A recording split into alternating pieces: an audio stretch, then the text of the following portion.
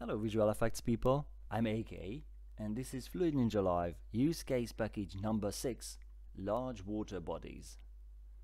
Quickly recapping what we have been talking about in use case number 4, we have two simulations running parallel. One that is generating a tile pattern, and we are using this pattern to map infinite surfaces. And the second simulation is attached to the palm and it is handling local interactions.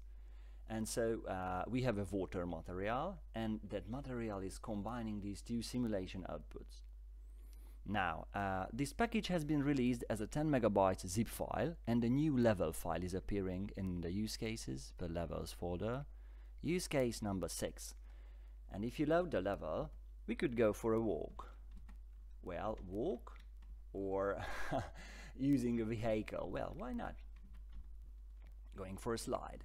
So this is a large water body, and this water body is made of various panels, elements, because the whole thing is mapped, the fluid simulation is mapped in word space. The position, rotation and scaling of these elements doesn't really matter. So as you could see, we have a large cone-like shape here, and we have surrounded it with these flat panels. So you could customize your level, and using this word space texture you could really define the shape and the materials, how you would like to place these rivers and seas and lakes on your levels. Now changing to other pawn, just for a change, I have added a comfy feature. You could almost like teleport, quickly move on the level to reach certain places. So this is again a distorted geometry, a conical shape, and the point is that in this case we are not using a simulation container that is attached to the palm, but the two simulation that is feeding the water material are the following. We have the tile generation, and here we have a local solver. The local solver is generating a special turbulent vortex-like fluid simulation for this area. So again, repeating, just getting there quickly. In this case, I'm not using the pawn attached simulation container, but one container that is placed here and is location specific, and that container is generating this turbulent pattern around the vortex. And the other one, and I'm just going there, is this tile generator, which is creating a generic pattern or base for the whole simulation. Just to have an idea, so this is how the vortex scene looks like without a dedicated simulation delivering this turbulent vortex thing. And in this case we are using the pawn attached simulation container.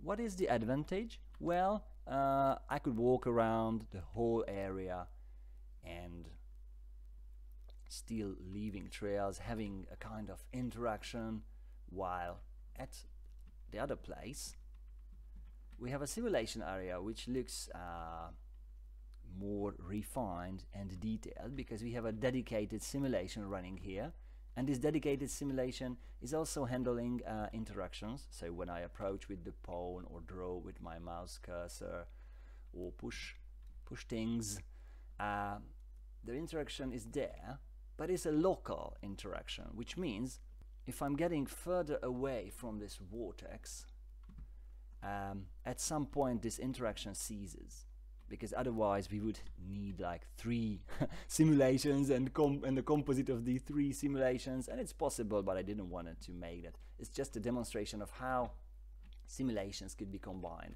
Okay, let's go for another walk, and this time we are going to use the vehicle and check the river scene. Well, two kinds of rivers. One that is flowing on a straight line, and in this case it's very easy to use again a word space styling texture, because the whole thing is one directional, unidirectional. Now what happens if I'm setting my river, if I would like to set my river on a curved mesh? Well, this might be a good example for that. As you could see,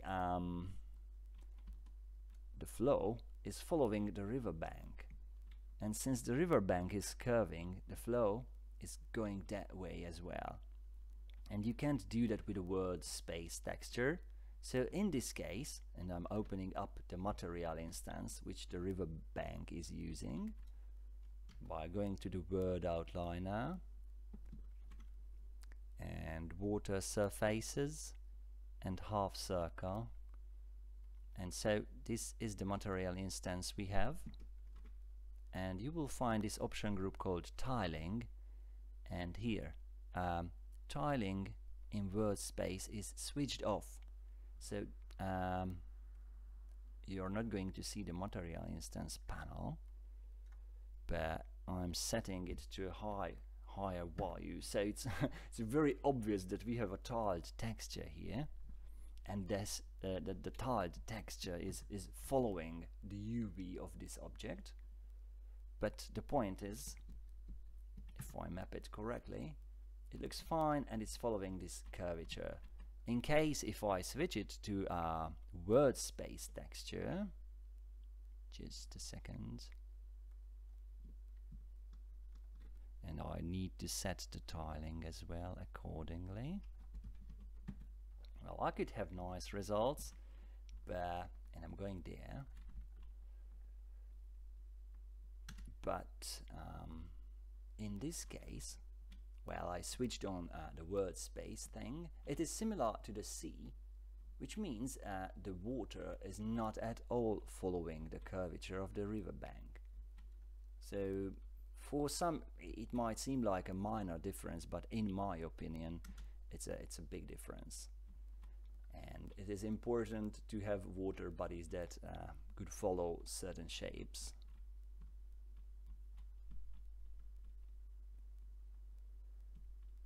Yeah. Getting back to the pawn, going for another walk. I'm using the letter X to teleport the pawn and to fasten this process of walking long distances, because this level is huge, and yeah, you might need to use this teleportation feature to take these large distances. So I'm going downstream, pushing these guys a little, playing with these blocks.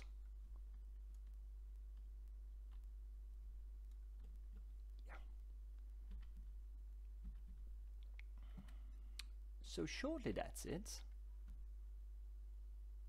Large water bodies, different shapes, tiling, and the tricky way is how to use different simulations by the new water material. I would like to mention, and it is important, if you visit the content folder of this package 6 and the belonging base material, we have a new base material which is way more advanced compared to version 4. So the new material is version 5, and it has new features like this word space usage, which is independent from mesh rotation and scaling and stuff, because in use case number 4 this feature was not present. So shortly that's it. Thank you for your patience and see you next time.